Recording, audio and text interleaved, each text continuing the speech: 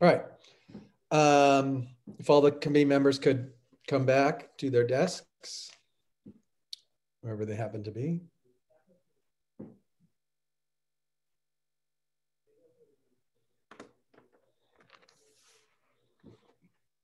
Senator Skinner and Assemblymember Comlog, are you with us?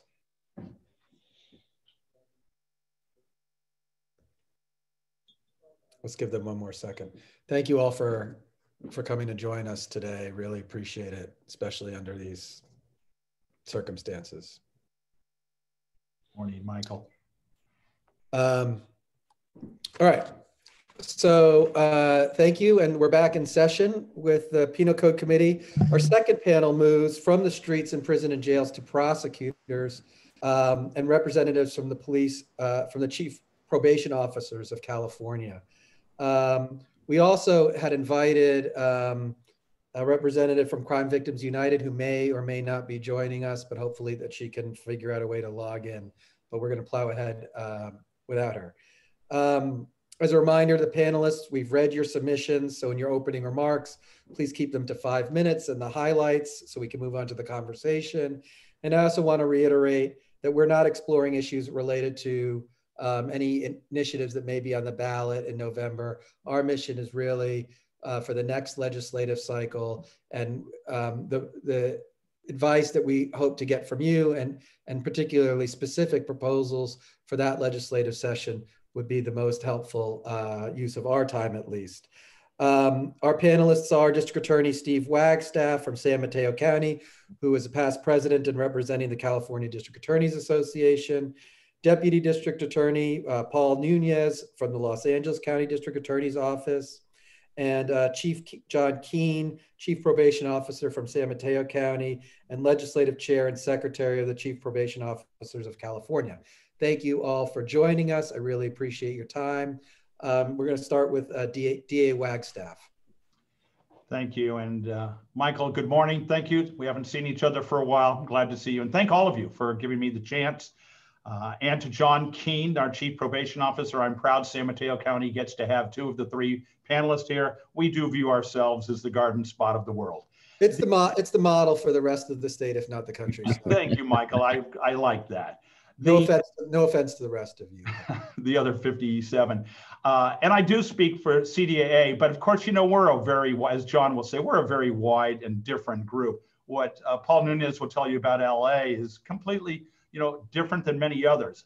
So it's hard for me to say I'm representing the views of all the DAs because we are a very diverse group, more so now than at any point during my career. And I love that part of it. I love the diversity of attitudes that we have developed. If anybody ever tells you, well, the DAs feel, they don't know the DAs because we're really have a whole variety. You know, in the Bay Area, I'm sort of known in the Bay Area as being one of the more traditional DAs, but there are plenty of topics like on the money bail issue, which for many years now, I have had a very strong view against money bail. So it really does vary with the topic. But what I can do, I believe, in speaking for our association, and at a minimum for me, is to offer up in these few minutes 4 ideas that I want to give to you.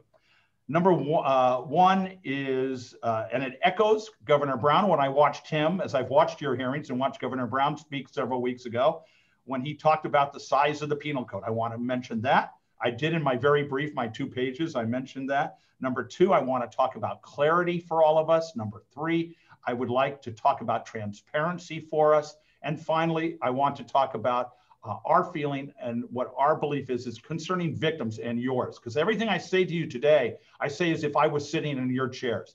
If Governor Newsom had decided to say, you know what, we need one of the old guys. So let's get Wagstaff in here to give a few thoughts. And so I do say this with the idea of what I think can work for you.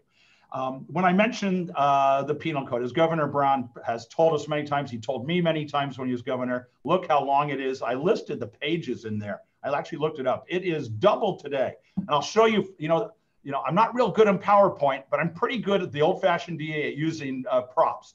And this was the penal code, 1977, when I became a deputy DA. I've never held another adult job, I should mention. I joined the DA's office while I was in law school, and then I've never left. So I am a rut man. But look at the size of it there. And let me show you, this is 2020. It's double the size. So those are my props, no PowerPoint, but those are the props. I really do agree with Governor Brown. I think that would be a great thing you could do as best you can, because of course the penal code over the years, and I've watched it over my 43 years as a prosecutor, it's like the Winchester Mystery House. We just keep adding rooms. There's no theme. Nobody calls it a particular type, but we just keep throwing rooms on top of things. And it has led to so many of the things that you've talked about during your sessions, which is what do we do to make it manageable? The legislature enacted these laws, governors signed them, and every one of them was for a very specific purpose. Each of you in the legislature, Assemblyman Kamlager-Dove and Senator Skinner, you have put legislation through to fix a problem.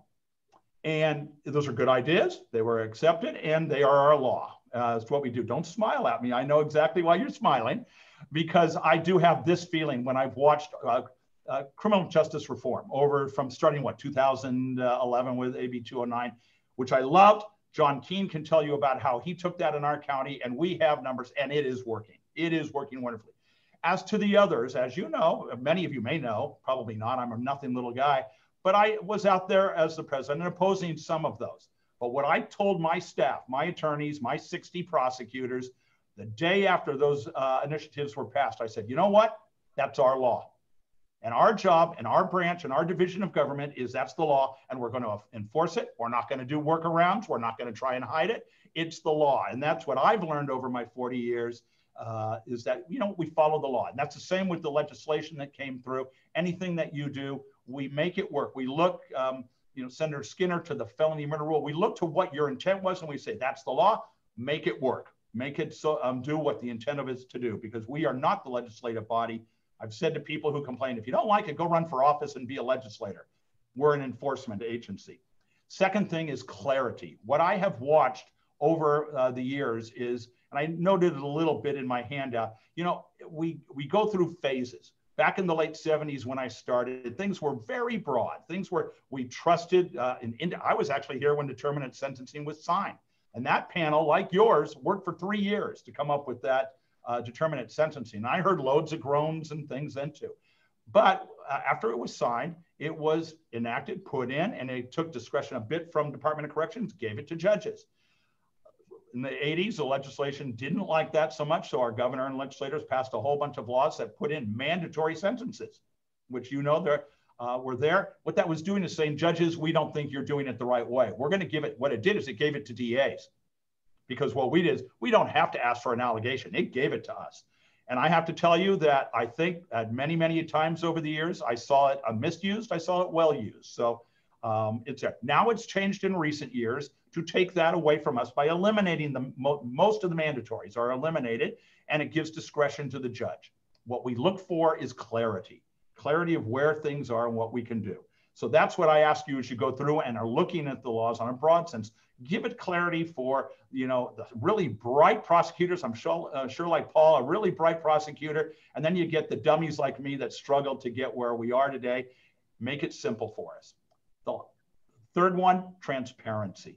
I think it's so important that there be transparency in everything we do. We know that as DAs today, that our whole focus is be transparent in what you do, whether it's officer-involved critical incidents that we evaluate and investigate, or whether it's just our actions. There is, as I say to my trip, there is nothing we do that I will not stand up in front of the public and say, here's why I did it. You can disagree, but here's why I did it. It was one of the reasons that I didn't care for Prop 57, is because it went all behind the prison walls as to what was going to be done.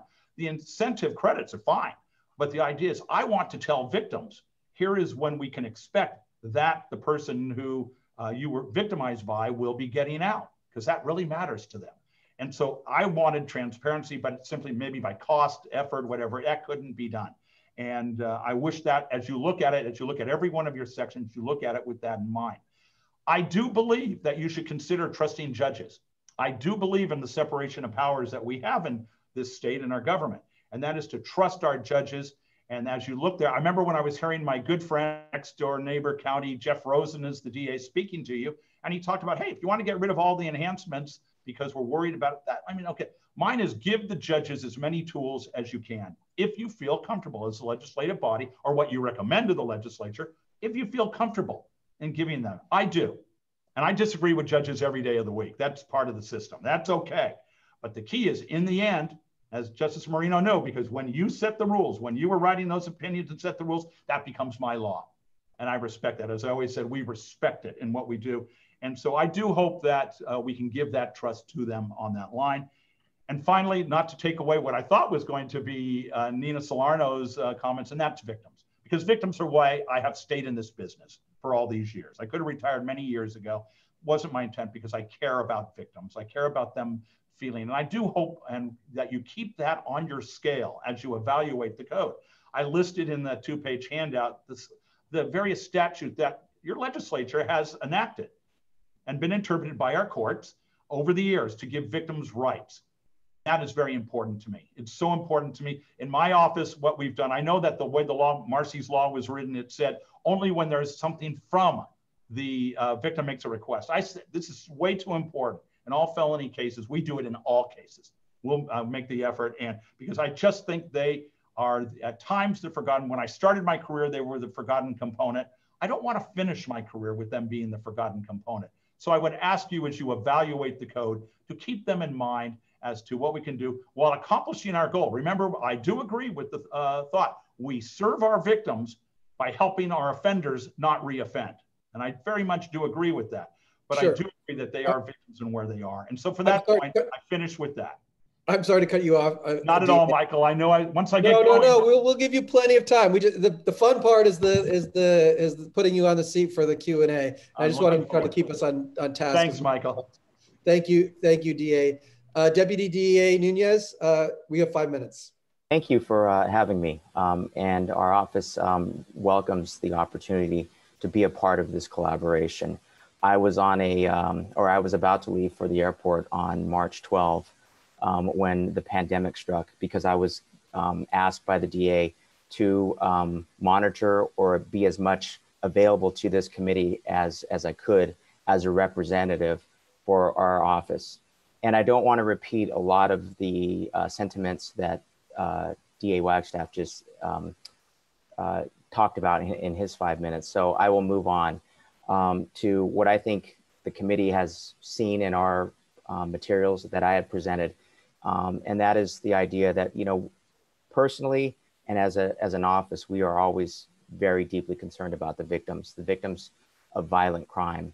As one of the assistant head deputies of the gang unit or the gang division in Los Angeles County, hearing you talk about other countries and the comparisons that are being drawn, I realize that I'm probably sitting in a seat that sees more violence and reviews more violence in this world than most people. And I go back to Assemblymember Kamlager-Dove's concerns about prosecutors from the last meeting and what she has expressed today, and that is the tremendous amount of power that prosecutors have. And I wanted to assuage some of your concerns about that and let you know a little bit about me and the people that I work with, so as you understand our frame of mind and our perspective. I truly am a citizen of this state. I grew up in the Central Valley. My grandfathers were braceros. I got the ability to attend Stanford and attend UCLA. I've been in this office for 25 years. 25 years ago, I was in front of Judge Peter Espinoza in Southgate, where I learned the ropes. I studied under Justice Reynoso at UCLA. I lived in Assemblymember Kamlager-Dove's district for over a decade. And like Senator Skinner, I am a vowed non-gun owner. So how did I get into this position and why am I here?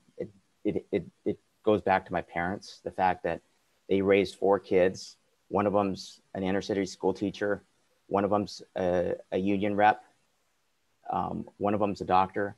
And the fourth one is a government service attorney. And it all stems back to what this committee is about, and that is the need to protect public safety. And during my career, after being with Judge Espinoza in Southgate, I went on to be in the gang division for a number of years. But I also worked for 4 years in the Justice System Integrity Division, where I prosecuted police officers. I prosecuted a cold case that happened 25 years ago, a detective that was charged with murder. And I was able to secure the conviction in that case. I was also tasked with prosecuting a sheriff that committed a murder in the San Fernando Valley, and I was able to secure that conviction as well. I also prosecuted an individual, a school police officer, that simulated his own officer-involved shooting that cost the city of Los Angeles $400,000, where I was able to make sure that person went to state prison, and also get a $400,000 restitution for the city of Los Angeles. I've also been a district attorney, deputy in charge of East LA, where I was tasked with overseeing the misdemeanor courts in that area. And now I'm here working on cases that are probably the most violent in our state. Unfortunately, we are not seeing a dip, or we have not come to the lowest point in the murders that are and the violent crimes that are being committed in the city of Los Angeles. Gangs are still prevalent in our communities. They're still committing a lot of heinous, really gruesome crimes. The gun allegation is very important to us as well, because we are seeing coordinated attacks throughout the city of LA. The one thing that I would like to highlight that doesn't really get talked about is how ubiquitous video cameras are. And everyone knows they're around, and everyone realizes that everything that they do is being caught on camera. The criminals know this as well. We have seen in the last few years a very dedicated, concerted effort by groups to go from one neighborhood to another in stolen vehicles and borrowed vehicles with masks on, with hoods on, and using a lot of subterfuge to commit these crimes. These are first-degree murders that are being committed by groups of individuals. And I watched last month's episode of this committee, fully aware that those two allegations are under some pressure by this committee. And I want to let you know that I'm available today and throughout the course of your proceedings to answer any questions about those two very important allegations. Thank you very much. And like I said to the last panel, I'm going to say to you guys, we're looking forward to engaging with you, but this is just the beginning of the conversation.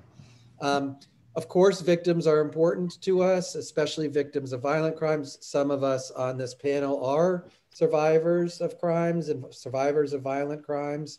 I don't want to go unsaid. The other thing that should go I don't want to go unsaid, and something that's been eye-opening to me, is that such a large majority of the criminal justice system is nonviolent crimes and misdemeanors, and that the most popular sanction, actually, is probation. That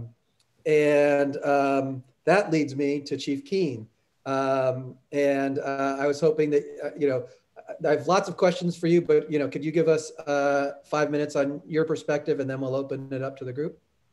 Thank you so much for allowing me to be here today. It's great to be back in front of this committee again.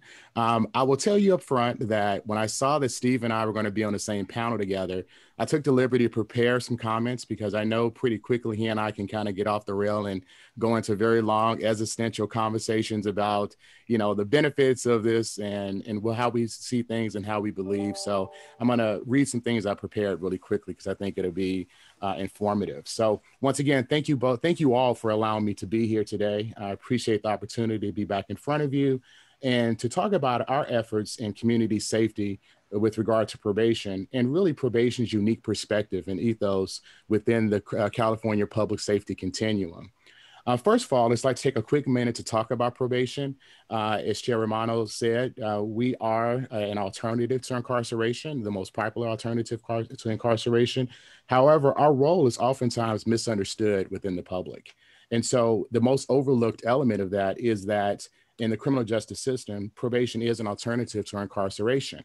While there is a supervision component to probation to hold people convicted of crimes accountable, our goal really is to move people out of this system by helping their rehabilitation through using evidence-based strategies. Probation officers are peace officers. However, they're peace officers who enforce court orders. But we are really focused on successfully helping people leave the system permanently through the transformative and proven evidence-based processes that we've learned over the years. It can really be summed up as like this. We believe that crime prevention and crime avoidance is the best form of public safety. And when we follow research, evidence, and data to guide change, we further move towards that goal. In order to achieve long-term sustainable community safety in our communities, this has to continue to be our primary effort, which is moving people out of the system permanently. Working towards that goal, probation in California is really a connector between the courts, local government, law enforcement, social services, schools, and nonprofits, to name a few. Probation as a profession is a community service model where we bring together many facets to best address the behavior of individuals through linkages to programs and direct services to help create rehabilitative change. These services also oftentimes include workforce development, substance use treatment, mental health services, family engagement, education, just to name a few. In the past decade, as DA Wagstaff mentioned, California has undergone significant reform in the justice system, and the probation chiefs have helped to lead, implement, and defend effective reforms. Reforms like SB 678, AB 109, and Prop 57, we feel strongly help California achieve outcomes in the criminal justice system that will enhance safety in our communities. We focus our support on policies that are backed by research and that will help our clients end the cycle of crime and goes towards what we really believe in, which is long sustainable community safety. Now, while we have a strong track record of supporting reforms that are thoughtful and well put together, we feel a responsibility on behalf of our clients and our communities to express concerns when they are necessary. We do so with the goal of moving the system towards and forward in a way that helps support our clients, our victims, and our communities. While California has undergone many policy reforms, there are a few areas in the penal code that we would like to encourage this committee to consider. One would be mental health and substance use issues, and the other would be linkages to substance use treatment programs. Our clients often have significant mental health and substance use issues, which this panel knows very well. We encourage the committee to look at state and community resources to address these factors to help build better continuums of care. Also, an important element in a person's rehabilitation is the successful completion of programs that have shown to help address the underlying issues of their behaviors. Changes in recent years to reclassify certain felonies as misdemeanors have subsequently changed our linkages by which people are connected and incentivized to complete programs and participate in drug court models. And I know DA Wagstaff, who is very much a strong supporter of our specialty courts in San Mateo County, has seen the dramatic reduction in our population and those we serve as a result of some of these changes. By changing several felonies to misdemeanors, some of the linkages that would have traditionally helped case management to connect incentivized programs and treatment have also unfortunately changed. We would hope that we could look at a way to incentivize coordinated linkage to drug courts and the completion of programs. And lastly, there are a couple emerging issues that we would also like to highlight for the committee. The three issues we would like to highlight are transitional age youth, the pretrial programs, and reentry as a model moving forward. Within the transitional age youth discussion, scientists have discovered young offenders aged 18 to 25 are still undergoing significant cognitive brain development, which can give us important information on how best to change their thinking and move towards more effective rehabilitation. Probation has adopted a pilot program via SB 1004 from Senator Hill back in 2016 that has helped to establish deferred entry adjustment programs to serve young adults in the juvenile system. Previous to DJJ's realignment this year, we proposed the Elevate Justice Act, which would seek to establish individual treatment programs and rehabilitative programs based on specific risk and protective factors. This would also allow us to serve 18 and 19-year-olds in the juvenile justice system with age-appropriate intensive services. We have supported pretrial efforts that will maximize public safety and maximize return to court and mitigate the highest risk by targeting release decisions and interventions through the risk principle. And then lastly, with reentry, it is important that linkages between rehabilitative programs offered during incarceration and upon reentry are coordinated to provide a seamless reentry that supports not only community safety, but successful transition to life outside of the criminal justice system. We also know this population often has significant needs relative to housing and employment. I don't need to tell this committee that, but I will say it just the same. And we must continue to look for ways to support our clients in their reentry. One of the things that we really believe in San Mateo County around reentry is that reentry starts from the very first moment they are put into a custodial setting. We have to start thinking about what will their reentry back to the community look like. So we really believe that there is opportunities out there to enhance that model across the state. And we look forward to helping support this panel in those conversations. So thank you very much.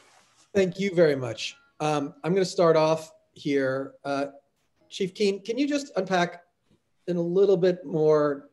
I'm totally unaware of the young adult program that you described, and say, so what's the problem and what is your bill trying to fix? Can you just unpack that a little bit for me? Sure. So the Transitional Age Youth Bill back in 2016 was really created to look at and create pilot programs in a few counties to look at would it be possible to take this young emerging adult population, this 18, 19, potentially 20-year-olds. And when you use the information we now know about cognitive brain science, and what it tells us that many young adults really don't fully form the ability to reason and make cognitively sound decisions well to the age of 24 to 25. This bill. So what does it do?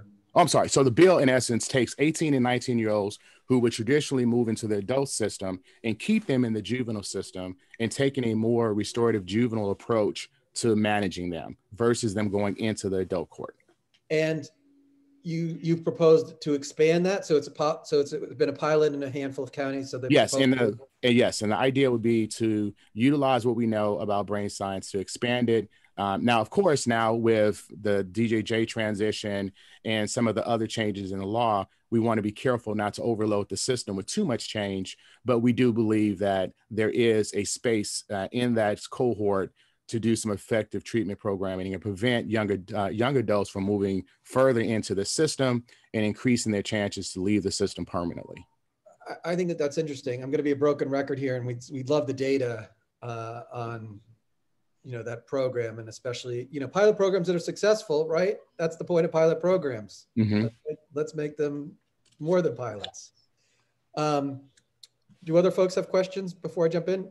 I do. I just like to know let's start with Dean Richardson, because she hasn't spoken yet. Thank you. I really appreciate all of you being here and the testimony that you just shared.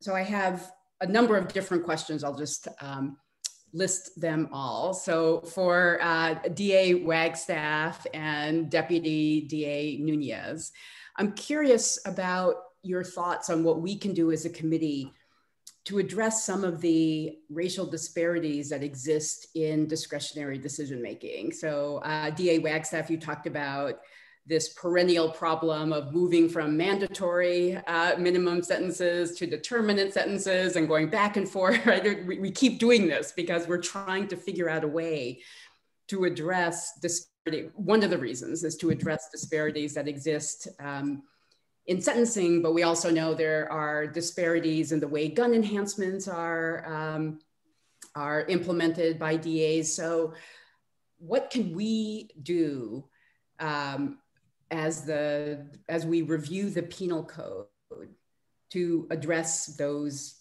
disparities somehow? Because I'm sure both of you have given great thought to that. And then I had one question for you, Chief Keen. You had mentioned the difference between the ability to incentivize treatment, at least this is how I heard it, by having felonies versus misdemeanors. It is more difficult when you have misdemeanors to incentivize the completion of very important programs that, as you indicated, we need to help with reentry, right? Because one of your goals, as you mentioned, is to help people successfully re-enter the community. I'm wondering if you have thoughts that we can think about of creating those incentives for misdemeanors. Because with felonies, we know, right, and you care very much about this, as you talked about, having a felony on your record makes it incredibly difficult to do the things we want once you are out of custody. So it seems a heavy price to pay, right, to have felonies in order to incentivize what we want, which is treatment. So I'm wondering if you have any thoughts about how we can create those incentives using misdemeanors instead. So those are the questions that I have. So if we start with the racial disparity question, I guess, to the prosecutors? Sure. I know that there's a concern about the disparate impact of the gang allegation on communities of color. The thing that I keep focusing back on is there's a disparate effect of violent crime on communities of color. The victims that I have been involved with, the victims of murder, have come from Pacoima. They've come from Central Los Angeles. They've come from the hard areas of Pomona. And what we see because of the prosecution of the gang allegation is that unfortunately these lower economic areas are hardest hit by the intrusion of gang violence. May I interrupt for a second, because I get that point. Right. The problem with the gang enhancement that's just so glaring, 92+% of people who get the gang enhancement are people of color. Right. I don't believe that 92% of homicide defendants or homicide victims are people of color. When do we get to when it's 100%? Is it just fully a race-based enhancement? I mean, like 92% is just so hard to look at and see that we don't have a racial disparity. Well, and I totally get that communities of color have a tremendous amount of crime. The gang problem, I'm not saying it's not real. It's just that it seems to be enforced either by the police or DAs or whomever disproportionately. Again, I appreciate that concern. I appreciate that concern. And what I would say to that is this, that again, you have a fair-minded individual that's sitting in this chair. We're not coming to work every day thinking that we're going to do something to impinge the rights of individuals. We're looking at the crime, the conduct itself, and thinking about the violence that occurred. And we're thinking about why it occurred. Oftentimes, the individuals that are the victims that are murdered have been defendants or have been criminally charged with offenses in the past. So we are defending individuals and the justice that they deserve in these actions, regardless of who they are. But the one thing that I would like to point out is that there are a lot of smart individuals on the bench across the courtroom for us, and they're operating with the same scrutiny that you're operating on with as well. If I don't have the evidence in front of Judge Espinoza to get past preliminary hearing on the gang allegation, he's not going to hold it to answer. If the jury doesn't appreciate that the motive for the crime was that somebody on the Vermont corridor that lives in the 30s went up to the 60s in a coordinated attack with a driver and 2 other shooters and maybe a follow car, then they're not gonna hold those individuals responsible for those crimes. So I am not saying that the gang allegation is trying to resolve all of our problems, because as what Justice Becerra said, or AG Becerra said, it's better to prevent than to remediate. So DAs like myself, we have a program called Project Lead, where we go into inner city schools, where we try to educate individuals about 5th graders about the ills of any sort of crime that could occur that they could be enticed to commit. And we try to show them that there's ways of avoiding that. You know, my mother, who's celebrating her birthday today, she's 62 years as a kindergarten teacher in this state. You know, it's all about prevention. It's all about helping kids get educated, get good jobs, and avoiding the criminal justice system. Can I just jump in very quickly, Michael? I just want to have a follow-up. So I'm not, I just want to make this clear. I'm not saying that any deputy DA, either you, DA Nunez, or anyone in your office is consciously on purpose treating people of color differently than they're treating other people. Like that is not what I'm I appreciate saying, that. At all. However, there are disparities that exist when you look at similarly situated people. And when we think about gun enhancements, for instance, or the gang enhancements, or the type of crime that people are accused of or indicted for or charged with, Right. These disparities exist. They do, Right. right? And so I'm not saying that anything you just said is incorrect or wrong or anything like that. What I am asking is, given that these disparities exist, what can we do as this penal code committee to try to address them, right? So it's not saying that people are doing anything wrong. We know unconscious biases exist. That's one reason similarly situated people are treated differently. And so none of us want that. Like, that's my assumption. Everyone at this hearing today does not want that. And we want to reduce crime. We want to treat people fairly. I'm just assuming that as right. As a floor. So do you have ideas for what we can do with the penal code to try to address those existing disparities? That's what I'm struggling with and trying to figure out. So the first thing that has happened most recently is that discretion has been given to the judges on mandatory sentencing issues, such as the gang allegation. I'm sorry, the gun allegation. So my first suggestion is to trust the judges that are on this committee, that they're going to have the discretion and they're going to review and they're going to scrutinize everything that we do. And if they don't believe it's fair, then they're not going to impose it. And if we're not, and also we're not going to charge it if we don't think it's fair. So trust us that we are imposing allegations and enhancements that are truly reflecting the crime that was committed. One of the reasons why I submitted the homicide of LA Times webpage in our submission was because you can see, and it puts faces to the individuals that are being victimized. If you scroll through those faces, they're all African American, they're all Latino, and they're all being victims of gun crimes. It's a tremendous problem, and I understand that the Penal Code Committee is trying to address these huge systemic issues, but I would ask that the legislators that are on this committee think about putting more, investing more in probation, investing more in education, investing more in good jobs for the inner city, and that would help to reduce these violent crimes as well. One thing that I don't ever forget is the fact that the Washington Post 2 years ago reported that there are 400 million guns in the United States. There's no comparison in the world that we can have that has this many guns on the streets. We're not seeing crimes being committed by just one gun. We're seeing gunmen going into neighborhoods, and that level of violence is something I want you to appreciate that is still on our streets. And I would ask you guys, please come talk to me whenever you want. Come talk to members of our office.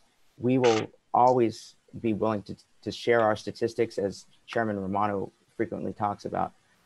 We have a lot of statistics that could possibly help you. Okay. Well, first of all, a couple of points of order. So thank you. First of all, I'd like to welcome Nina Salerno-Besselman. Did I pronounce your name correctly? Yes. Yeah. Can you hear me? You've jumped in the middle of questioning. So I want to give, first of all, a chance to the other panelists to answer Dean Richardson's questions. Also, Deputy District Attorney Nunez, I'm going to take you up on the data offer, because in LA is obviously, the tail that wags the dog, or whatever it is in California. However, sorry for the metaphor. So DA Wagstaff, I believe the question is to you, is to reframe a bit, is we don't think that there are necessarily huge number of racist cops and a huge number of racist DAs and a huge number of racist judges but at the same time, it's impossible to stare down the statewide data and see that 92% of people who are serving gang enhancements are people of color. Over 80% of people who have gun enhancements are people of color. And the system in general is disproportionately seems to impact people of color. And I was wondering if you had thoughts, or I guess, am I phrasing your question correctly, Dean Richardson, about how we might do that? And is it something that is appropriate for judges, for example, to consider, for example, in their authority under 1385 or other proposals that you might have? And then Dean Richardson, I forget what your second question was, but I think it was for the chief. And then yes, Ms. Salerno-Besselman, we'll turn to you for a few minutes of comments, and then we'll back up to questions. Is that all set? And Senator Skinner? I just need to clarify one thing, and that is that, you know, when we discuss this issue of the disparities, and look, it's legitimate to clarify actively racist. Yeah, probably not present, but I do not in any way want any of us to accept that this notion that that either our law enforcement officials, our judges, our DAs, or even any of us on this panel are not racist. And the reason I say that is because in what we know now is that we can't help it. We have a completely racist, all of the lenses, unfortunately, for our laws, for much of our cultural perceptions are in effect, underlie a deeply racist circumstance. And so while I don't think we need to start making any individual feel guilty, I think that we just have to say that that is the fact. And thus, various of either our practices or our penal code not only are applied with the result of these disparities, but inherently, without necessarily intentionally, are structured that way. And so I just want to clarify that so that we don't play games in terms of what we're dealing with, and that what we need is concrete suggestions for what aspects of those are more blatantly ensure the racial disparity versus others, and how do we correct that? Apologies. I agree. So again, to you, DA Wagstaff, Dean Richardson, if then you could rephrase your question to Chief Keen, and then we'll go to Ms. Salerno-Besselman. Okay, thank you. I'll be very brief. Senator Skinner, I completely understand what you're saying. Dean, I think it's very difficult because what you're talking about is that which constitutionally is given to 58 different DAs. What DA Nunes deals with is in his county bears no resemblance to my mid-sized county. And remember, I'm the 17th biggest county in the state, and our gang problem is very minimal. There's reasons for that, but the whole point of it is it varies throughout the state and where it's there. But every DA has the right to implement the laws the way they choose. They're not entitled to do it just with inappropriate discretion, but it's very hard for me to think how this committee could say, California legislature and governor, here's the way you can change the laws without eliminating those allegations. And that concerns me because what I want to do is be able to give in our county, our judges use their discretion to, at sentencing, not impose those because it's not mandatory. And they do it quite often where they deem it appropriate, where Chief Keen's probation says, yeah, we can work with this young man or this young woman. So, but I don't know how you could pass a law that would affect the DAs. What you can do perhaps is do what I'm doing now in so many areas, that what I've learned this year. I mean, it's the old dog learning a new trick about what we need to do to learn about racial bias and equity bias.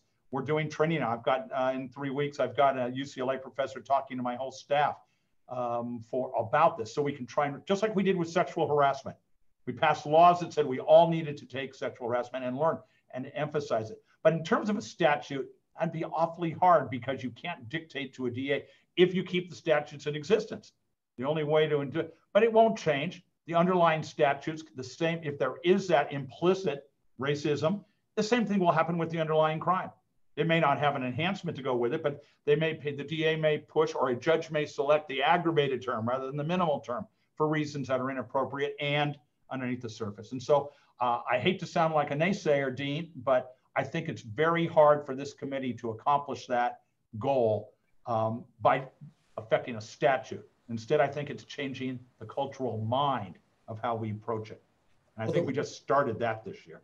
I hope so. You know, and also obviously the Racial Justice Act has passed the legislature, which does aim to address this. The linchpin to that, of course, is quality data, which is my broken record. So with that, Dean Richardson, will you rephrase your question to Chief Keen? To Chief Keen. Well, respectfully, Dean, through the chair, I remember your question. So I think yes, I figured you would. So you can rephrase the question with your answer. Thank you, Chief Keen. Thank you, Dean. So your question was primarily with the changes from felonies to misdemeanors with regard to the population I noted earlier in treatment. How do we incentivize programs at that misdemeanor level so you don't have to have felonies to get programming? So I think that it's, you know, the challenge is trying to find really what each individual person needs, and kind of building off of what DA Wagstaff talked about in terms of just the individual nature of individual counties. So much of what treatment is offered and allowed really is contingent upon the county you happen to find yourself in when you're in need of that treatment. There are things that happen that we can do in San Mateo County because we have resources, because we have quality programming, because I have the trust of my DA and my judges. There are things that I can implement for misdemeanors that may not always be possible across the state. Sometimes it is simply just a resource issue.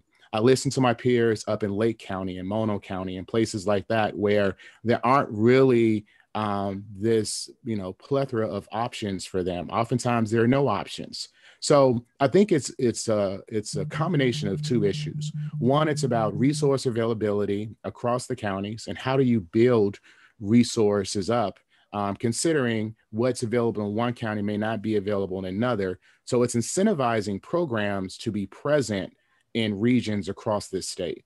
And oftentimes that is influenced greatly by just the cost of living, for example. There are things that we can do in San Mateo to help some of our programs, but we know that they can't afford to go out and hang a shingle, right? To say, hey, Acme treatment program is here and we'll take all comers, and we can do that. The second point I will make really quickly is to the chair's point about what can specifically be done.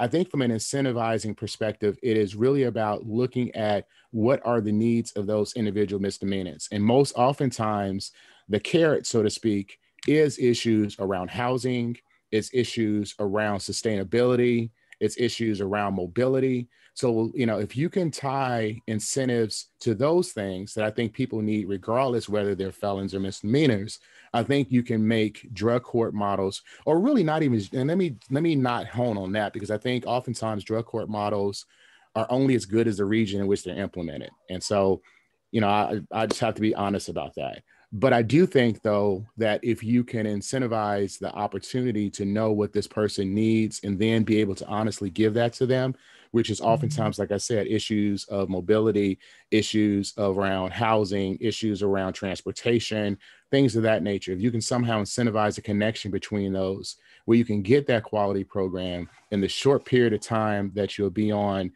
connected for misdemeanor probation, I think you can, you know, better incentivize people to participate. Because right now, as a misdemeanor, I'll just simply take my short period of time and walk away and not have to do any supervision or have any of those types of connective things. Versus if that same case was a felony, the DA would incentivize participation through allowing that person to participate, come back, have that felony reduced to a misdemeanor, or potentially have it removed from their record completely. So I think that's that linchpin, unfortunately, that is missing. And I think in some of the models we have in our county really demonstrate very clearly the reduction in those that population. I hope that answers the question. Thank you so much. I want much. to follow up on that before getting to our final panelist here, because this is something that came up on the last group. Chief Keen, I'm struggling with this. Is this a question? Is this a problem with the statutes itself or implementation of the statute? Meaning, would seem to me that a misdemeanor, which could carry a year in county jail, would be a fairly severe enough sanction to encourage people to participate in these programs. Now that's what the statute says. I know the implementation of the statute was rarely mean a true year in jail. So, Correct. so is that the problem of the statute, or is that the problem of the implementation of the statute? I think it's a little bit of both, but I think you correctly hit on the fact that a year is not truly a year. So if That's I'm the going implementation, that's not the year, the statute, which is what we Yes. care about. The statute gives up to a year. And Correct. again, it's up to the judges, getting back to what DA Wagstaff said, it's in their wisdom to give whatever amount of time, and to the sheriffs to say, well, we're overcrowded, so we have to balance this. But the statute says a year, which to me would seem like a sufficient hammer to participate in these programs. Again, I mean, I understand that respectfully, Chair, but I think the reality is that that's just not simply how it applies in practical application. Because if I'm sitting there as an offender looking at potentially a year, which breaks down to 6 months or sometimes even less, depending upon the nature of what's happening in my individual county jail, I would rather have that than say I have to have a probation officer have to have constant courtroom appearances where I'm talking about my progress, the potential for me finding myself caught up in other ways, having a search clause where an officer on the street can stop me and, connect with me in that fashion. Those things are all, I think, disincentives for a person who has that option. We don't have anybody here from the public defenders to talk to that part of it, but I will say that I spent time as an indigent defendant attorney, and I will tell you, my clients would take a short period in time in jail over a 2-year period of probation or a 3-year period of probation, almost 90% of the time. No, listen, I would too. I get it. And it's depending how short, but I guess one of the questions that we might have is how do you better implement, if the statute itself provides the necessary sticks, how do we encourage the implementation in a way that actually gets the things that we want done, rather than just ratcheting, kick it back up to a felony or 10 years, well, hold 10 years over your head. And then, then of course you're going to participate in these programs. That doesn't seem like a very good way to do it. Well, I won't speak for the sheriffs, but I'll quickly say, because I know we want to make sure we get to the rest of the panel, but I'll quickly say though, I think that you mitigate some of that by having good quality programming in your local jails. Okay. And once again, we're very fortunate in our county where our sheriff is committed to quality programming for people who are in our custody. Now, oftentimes, because the variance of how long you stay in custody will interrupt your ability to completely complete a program in an effective manner. But if you can have programming that is focused and supporting people towards rehabilitative efforts, you can undercut some of that unfortunate natural thing that happens by at least having something available for them in that system. Thank you. I'm going to switch gears slightly to introduce Nina Salerno Besselman. Again, I hope I pronounced your name absolutely correctly, from Crime Victims United, to help facilitate a joining of the conversation rather than starting off with opening comments, or you can choose to spend the time as you'd like.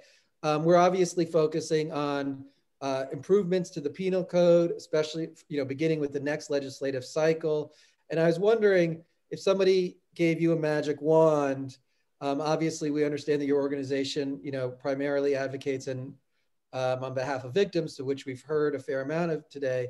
But if somebody gave you a magic wand and looked at the penal code, what are the priorities that you would suggest that we focus on? And thank you for that. And I apologize for running late. I actually was in court on a sexual assault case that ran a little longer, so I apologize for that. Thank you. Our perspective on that, and listening to everyone, and I certainly agree with District Attorney Wagstaff and the Chief, and just listening to things. And waving a magic wand, I think it comes to a balance even in the penal code system. And that balance to consider what are the rehabilitative efforts. I mean, obviously, and Crime Victims United wholeheartedly believes in rehabilitation. Obviously, if an individual becomes rehabilitated, then we're going to have less of crime on the street and not another victim. So it becomes a balance of what are the rehabilitative measures, but also the accountability and the protection of public safety, and not forgetting the victims. I obviously was very involved this year in the legislative cycle. I'm aware of the Racial Justice Act. I'm aware of things that the senator spoke of. But what misses in all that, we also don't always talk about the victim. there's also a racial bias that often spills over to the victims that we often forgot in our criminal justice system. There's also inherently a sexual bias that also spills over. Women still to this day, many of my rape victims are judged because of where they were when the rape went, or if they were working as a prostitute. And many people don't think they have the right to say no because of their chosen profession when they were doing that to survive.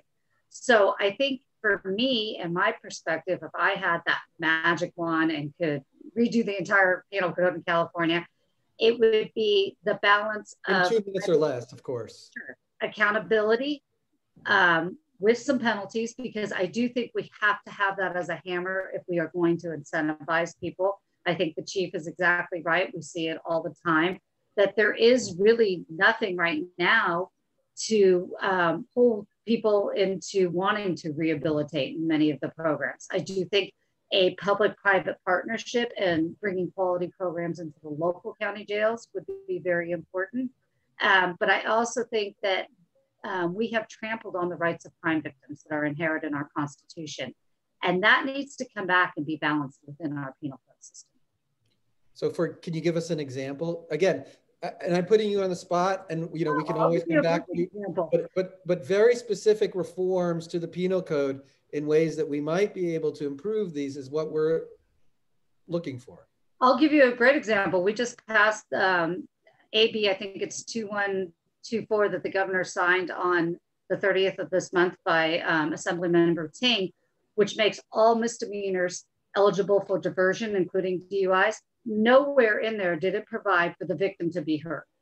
And that is a very specific balance. I think a sexual assault victim of a misdemeanor, right now, rape of an unconscious person is a misdemeanor in California. Domestic violence is a misdemeanor in California. Nowhere did that provide, and nowhere is that going into our penal code system or our statutes where it says that the victim's voice needs to be considered before we even divert this person. So let me understand that. And that was something that I was unaware of.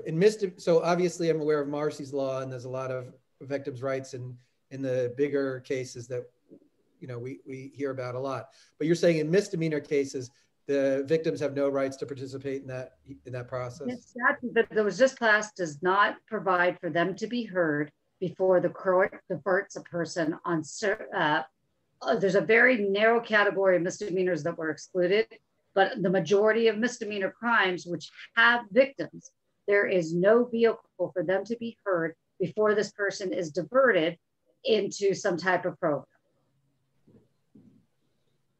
Got it. And are they explicitly excluded by the statute, or just as no mechanism to include them? Well, in my opinion, I think they were explicitly excluded. The language of the statute, I'm just in the statute itself. In a statute, there is no mechanism.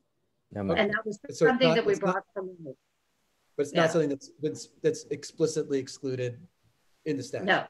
I just want to understand. But there's no mechanism. Okay.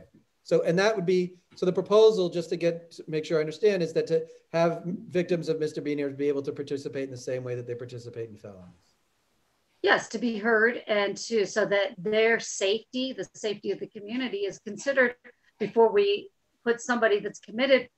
Many of our misdemeanors can be very serious offenses. I take rape of an unconscious person as a very serious offense. I take human trafficking a child as a very serious offense. They're not serious and violent in our penal code right now. And so therefore we have a host of crimes that are pretty violent, very serious and harmful to society where the victims have no say. Sure. And some there's distinctions between misdemeanors and serious and violent crimes as a whole spectrum there. But I get what you're saying about victims having a say in misdemeanor crimes. It's a little bit of I'm going to use this as a segue to talk about something that we've talked about at a prior committee hearing that I particularly were interested in what the prosecutors' perspectives on.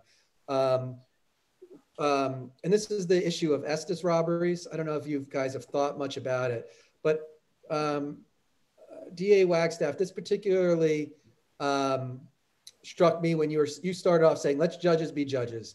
And we've taken that away from them. We've given a lot of power to the prosecutors.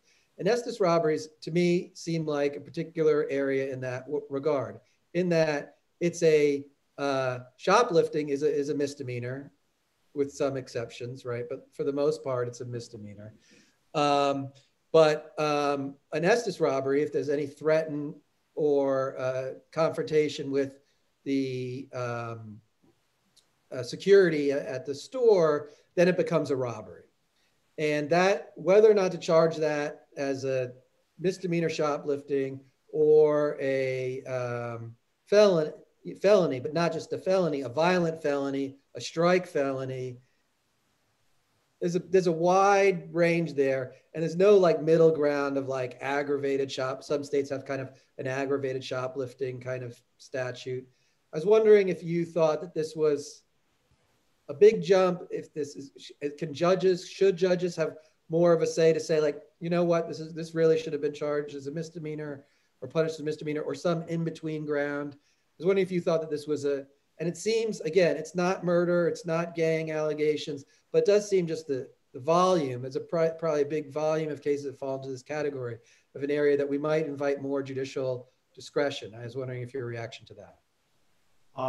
Support it. I think you're right. I think you're going to get 58 different approaches, perhaps in 58 DAs.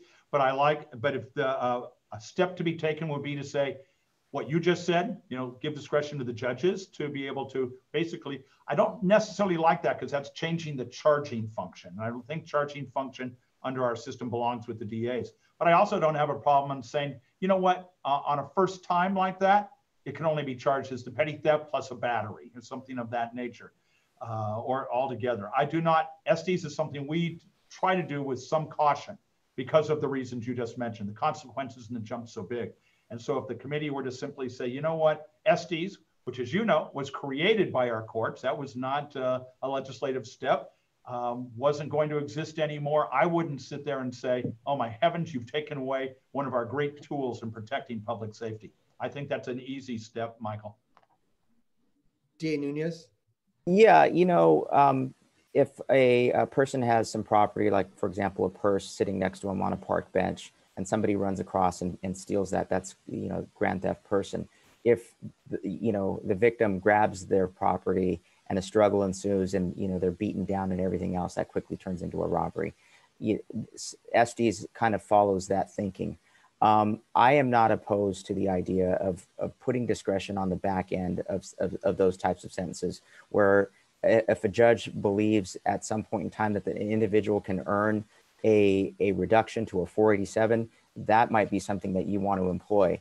The opportunity for judges to review these individuals and make sure that they are doing everything that they can on probation and then earn a reduction.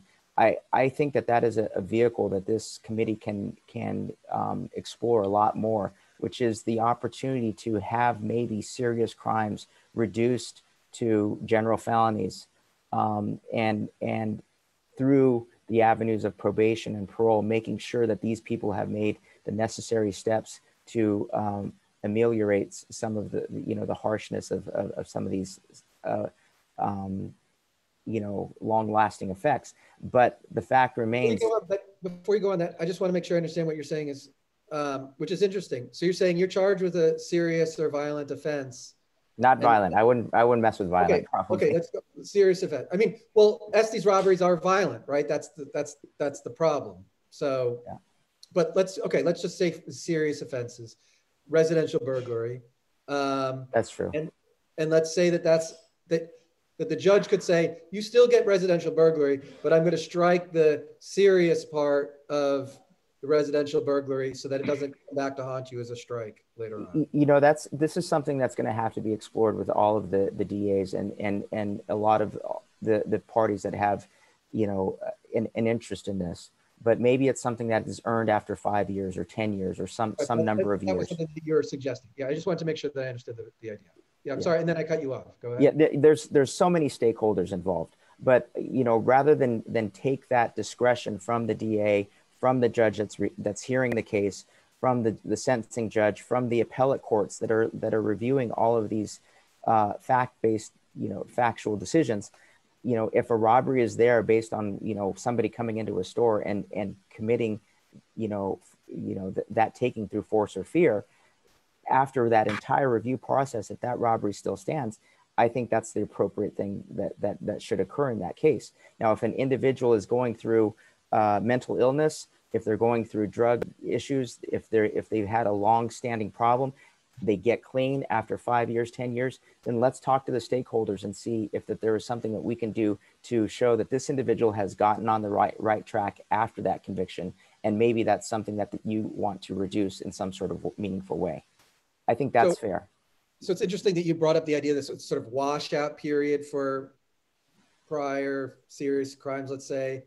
Is that what you were suggesting? It's quite possible. You know, there's a number of individuals in state prison right now on second strike cases. Second strike doesn't mean as much as it used to under Prop 57. You know, but that's a kind of a separate issue. The point is that, you know, the force of a serious or a violent crime on individuals and their futures is not that significant right now on second strike cases. If a period of time passes, then maybe so. You know, there's the Romero case that washes out a lot of these strikes where the courts don't even impose the strike anymore after a period of time. So right. One of the things that we're considering, I'm sorry to cut you off, we're a little bit short on time, is to put a little bit more discretion, as DA Wagstaff was saying, or direction to judges in Romero and other circumstances to say, hey, if this was a serious prior from X years ago, maybe there should be a presumption, again, still giving authority to judges to override that presumption, that we won't consider this a strike if it was 10 years ago or some other mitigated circumstance. But just to be on record, I'm opposed to saying that Estes robbery should be written out of the penal code. I hear you. And we're not trying to write them out of the penal code. It's just the middle ground. It seems to be, what I was trying to say is this huge jump from a misdemeanor to a violent felony as a strike. And there doesn't seem to be this sort of aggravated shoplifting middle ground. A lot of them get solved for 487, which is grand theft person. The judges will know that a lot of times that is the middle ground that prosecutors and defense attorneys reach, especially on first offenses. Got it. All right, we have about 5 minutes left or less on this panel. I don't know if any of the other members have questions. Assemblymember Commonwealth or Dove? Thank you. I have a few quick ones. I was just wondering what your positions were on or are on the 1275 hold and its application. I think this is probably for the DAs.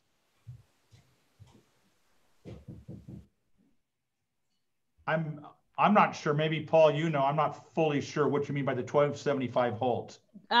With bail. Bail, yeah. Oh, just the bail? Generally on bail? So it's, yeah, like, you know, if you decide to accept the money, right? Isn't that what that one's about? If you I mean, I'm sorry if I'm being dense here, but I'm a disbeliever in money bail. So. Well, I guess my question was more so about, you know, its application and probably its inconsistent application based on race, location, history of the defendant, you know, bias, class. Every one of those, I agree. I think that's how our world has evolved. And I would add in there that it totally discriminates against, most of all, on an economic level, more so than anything, economic level.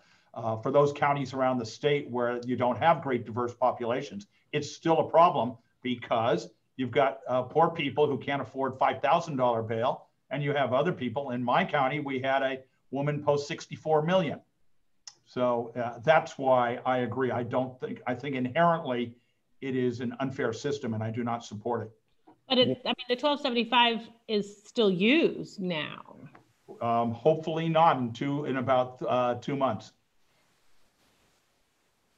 Right. WDTA. Well, you know, there's some pilot programs that are ongoing right now that are talking about risk assessment, and that's generally what I'm thinking about when I'm reviewing a case for filing, and the charges that I'm putting on putting on this complaint are sometimes very serious and will require significant large sums of bail if they're going to be released. That I think is a product of the idea that these are violent crimes, and you're basically making sure that somebody accused of a violent crime isn't going to necessarily get out. If we switch that to a risk assessment tool, where if an individual is charged with a very serious crime, they had a gun, there's multiple victims involved, they have a criminal history that reflects violence, then maybe we can move to that. And I think that there is a process in place, and there's pilot programs that are being implemented right now that are seeing how effective those are in keeping the public safe. The worst thing that we all fear is that an individual that was in custody is released and then commits another crime. I know that in Houston, there was a sergeant that was recently killed after there was a review process for domestic violence on a case that had happened 2 or 3 days before. I'm not sure what happened in that review process. All I am saying is that is the risk assessment process that we have to look at to make sure that people that would potentially commit a crime days after they're released don't happen. Well, okay, so to be clear, I certainly didn't want this to end up into a discussion about, Prop 25, but it's more about the fact that there's one thing to talk about people sort of, pleading out or having to stay in because they can't afford it. It's another thing to say if there's a suspicion that the bail money that's being used, that's being posted was sort of gained from criminal activity, and so you're not going to accept it. So I'm talking about that because that's a process and that's an application that's still happening now. So I just wanted to know your positions on that. But I see it switched into something larger. My second question was, is there any data on the types of crimes that are committed by defendants that rehabilitate more successfully? Assemblywoman, I don't think that there is specific data on that. I think that what you will see, though, is that there is a lot of information that suggests when those rehabilitative efforts kind of take hold. So, for example, we do know now that, and I'm sure you are aware of this probably more than most, that when rehabilitation is going to take hold, it generally does so within that first year and a half or so to 2 years. So it doesn't really happen over extended periods of time. So as the chair has mentioned, oftentimes data is really the thorn in a true evaluation of what really works in our state in this area. We do track rehabilitation in our county. We have found that we have some good sense of it, generally what happens and what types of mixtures of services and supports help to become most effective. But I can't tell you today what types of crimes would fit into that category to say persons who commit these types of crimes rehabilitate with more success than others. I do know that what we found, generally speaking, is that when there is a holistic kind of global approach to rehabilitation, where you're really trying to get down to the roots of what brought a person to the system in the first place and provide supports in that area, I know that universally we found that those types of programs and supports that are evidence-based, that are holistic in nature, and then supported by the system in your particular region will have the most positive impact. And then I'm sorry, did someone want to add? Oh, and then my final question, I know we did chat a lot about the gang enhancements, but I was wondering, especially for the DAs, have you seen many cases where the gang enhancement has been found to not be true? DA, did you want to answer first, or do you want me to go ahead, Paul. You've got the greater experience. We just don't get that much in San Mateo County. Right. Of course, the gang allegation on occasion is not found true by a jury. It is not held to answer by judges on occasion. We are very cautious when we're filing gang allegations to make sure that it was either to promote or in association with, a group of gang members before we file this. The gang allegation for a lot of cases does not impose any greater sentence on an individual, but it is oftentimes used to produce the motive, or to show the motive to the jury. Many judges would not allow gang evidence to be presented if the gang allegation wasn't there because of what they consider to be prejudicial effects on the jury. But just as if a domestic violence situation, there might be motive in that relationship, you know, the gang allegation of Roland 60s, you know, committing a crime in Roland 40s territory, that, you know, why did those individuals go into that neighborhood? A lot of times it's that gang allegation that brings that motive to this jury. So but they're still open to increased punishment. I mean, and what are the checks and balances for that, right? I mean, so the checks and balances are Judge Espinoza right here. I mean, he's making sure that I have satisfied the gang allegation as it's written in the penal code. The other thing that's happening is Justice Moreno would not, on the appellate process, would make sure that the gang allegation was rightfully imposed. And, you know, the thing about the gang allegation that has happened since it was written into law was that we have, you know, an abundance of decisions that inform what we do on the gang allegation on a daily basis.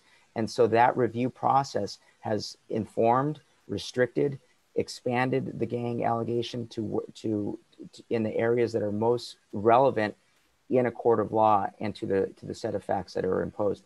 I don't mean to say, you know, if the gang allegation wasn't there, the crime is still going to happen. The minorities that are being killed in gang situations are still going to be killed. You know, and then on the low end of the case, the gangs really do impose their will upon communities on a daily basis. If you look at on Google Maps right now, Wabash and Evergreen. Wabash and Evergreen is in the heart of East LA. The judges have probably been to that neighborhood because there's a famous restaurant, El Tepeyac, on Wabash. And if you go there for a Manny's special, you will enjoy that burrito and probably get the heck out, because there's really no other businesses around there. But right down the street, and the reason I know about this community is because it's one of our clear neighborhoods. But Assumption Elementary School is right there. You see KAM spray painted throughout that neighborhood because crazy ass Mexicans dominate that neighborhood. And you can never get away from that level of graffiti just imposing its will upon that community on a daily basis. Okay, I understand. Yeah, I understand that, but I do question the statement around being rightfully imposed, because I think the other question is when it isn't imposed. I mean, I would argue that, you know, Aryan Brotherhood is as much a gang as Rolling 60s, and yet when they come up with drug charges because they are rampant in a particular community, a gang enhancement is not levied. And so I think it goes back to the question that the chair asked in the very beginning about the disparities. So well, I just, you know, because we always tend to talk about one group of gangs, and then there seems to be some judgment on in LA County. So in LA County, we do impose the gang allegation on prison gangs. We do impose it on motorcycle gangs. You know, I've filed the gang allegation on the Tunerville gang that's up in the La Crescenta area, and Sylmar and Pacoima. There have been Caucasian members of that gang that I've filed on as well. So I'm going to wrap this up unless anybody else has additional questions, because we're all over time. Judge Espinoza, go ahead. You've been quiet. You know, I don't have any questions. I have two observations. I still take the position that it's unconscionable to use the gang enhancement to elevate a misdemeanor to a felony, and it's equally unconscionable. And we've raised this issue before. When you have someone who is able to establish that they are suffering from a serious mental illness or having some sort of psychotic episode at the time that they commit their Estes robbery, I think there should be some sort of prohibition on filing an Estes robbery under those circumstances. Having said that, I just want to say hi to Paul. It's been about 25 years since you appeared before me, and just say that Wabash and Evergreen is in the heart of the Espinosa ancestral homeland. So I know that neighborhood quite well. That's it. I should also say that I'm a veteran of appearing before Judge Espinoza as well. So I've had the honor of appearing before the honor.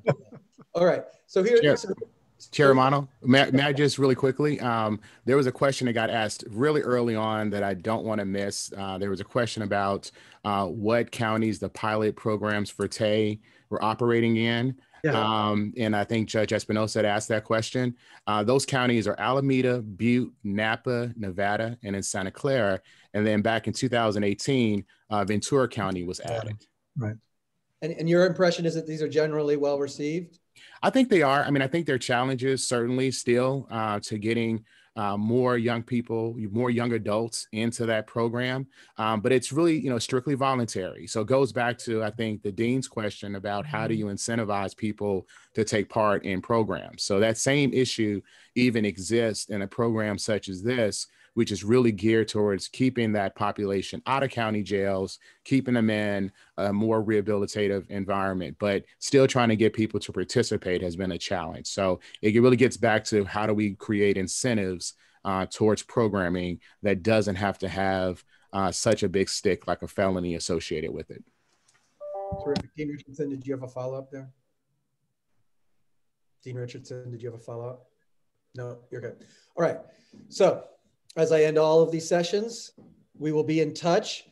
In particular, the broken record is the data. We would love to see the gang data, but all the data from LA County and charging decisions and how that plays out. As I said, it's the tail that wags the dog. I'd really love to you to help us work with your various associations. You've been sent by your associations to help us uncover some of this data. So much of this back and forth between all sides goes in these anecdotal stories that I'm not sure, we don't know what's the reality here. And I think far too much of our criminal laws are determined by these anecdotes. I think that we can all agree upon that. And the data does exist. It's difficult to obtain. We're doing our best to try to find it. Interpreting it is also going to be difficult, and we'd love your help on that too. I'm not just saying, give us your data and go away. So, that's just something that it's part of the long-term project of this committee. I hope that you guys can help us with that. And again, I promise to be in touch. We want to be very transparent, as DA Wagstaff suggested, about our proposals. No surprises should be there. And that we're going to ask you and your associations for their input as we proceed here. So thank you all yet again. Unless there's any members of the committee, I'm going to take another 5-minute break. Okay, that objection, we're going to take another 5-minute break to 12:18, and then we'll have public comment period. Thank you all very much. I really appreciate your time, especially under these circumstances. Thank you. Thank you for having us. Thank you for having us. Appreciate it. Good luck.